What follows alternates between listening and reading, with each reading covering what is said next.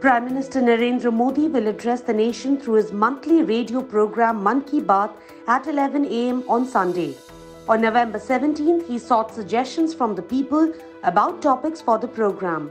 The Prime Minister wrote on Twitter that he cannot share with the nation all the exemplary accomplishments of the outstanding people working for societal good due to paucity of time, but noted that he reads out truly valuable inputs.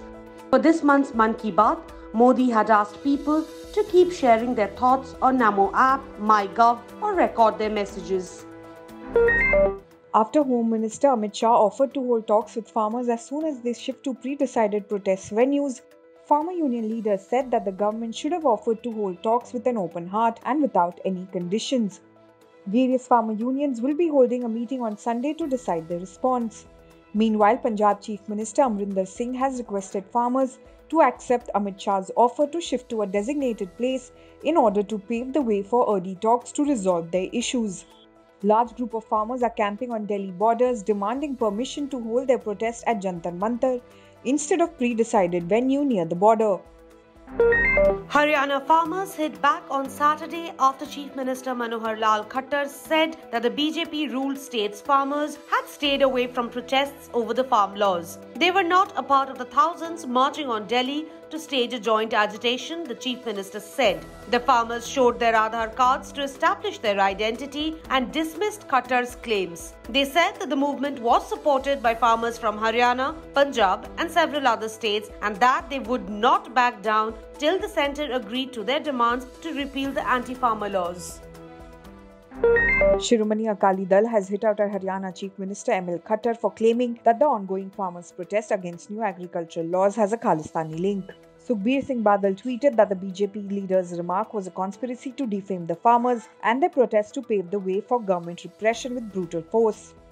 Badal said instead of raising the Khalistani bogey, the Haryana Chief Minister should ask the centre to talk to farmers and resolve their grievances. The COVID-19 positivity rate in Delhi dropped to 7.24% on Saturday, the lowest since October 23rd, as authorities detected 4,998 fresh cases from a record 69,051 tests. 89 more fatalities pushed the city's death toll to 8,998. Cases and positivity rate have been declining in the capital since November 7th. Chief Minister Kejriwal tweeted about the positive development and said, "Hope this trend continues," while Health Minister Satyendra Jain too remained optimistic and said, "We are in a slightly better position as more than 50% reserved beds for COVID patients remain unoccupied." The case tally rose to 5,61,742 in Delhi on Saturday as active cases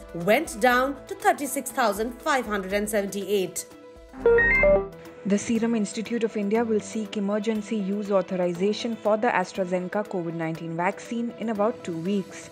Adar Poonawalla, founder and CEO, after meeting Prime Minister Narendra Modi at his facility, said on Saturday that SII is in the process of submitting the data for the clinical trials to the DCGI and will seek emergency use authorization.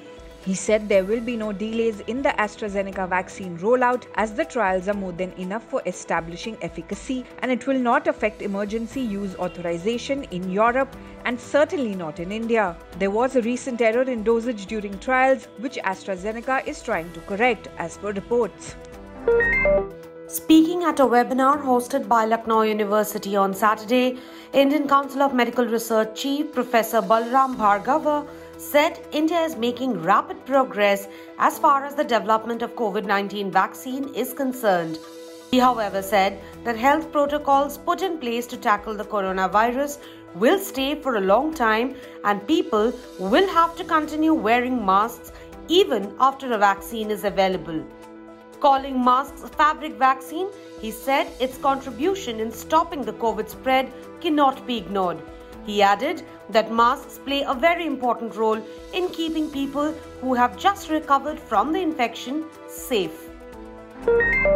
In a first election since the watering down of Article 370, 51.7% of Jammu and Kashmir's electorate exercised their franchise in the first ever District Development Council polls. The Union Territory's Election Commissioner K.K. Sharma said that barring small incident of stone pelting in Kuldgam district of South Kashmir, the polling was peaceful. Sharma said that 43 DDDC constituencies went to poll where 7 lakh voters were registered. In Jammu, voting percent was 64.2% and in Kashmir, 40.65% voting was recorded. Former JNU student leader Umar Khalid alleged before a Delhi court on Saturday that there has been vicious media campaign against him in various newspapers and on TV channels about his alleged role in the February Delhi riots. The media platforms were reporting about him on the basis of a supplementary charge sheet, even though Khalid did not have a copy of it and cannot defend himself.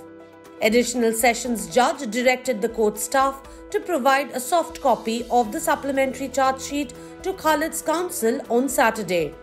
During the hearing, Special Public Prosecutor Amit Shah, appearing for the police, denied all Khalid's allegations.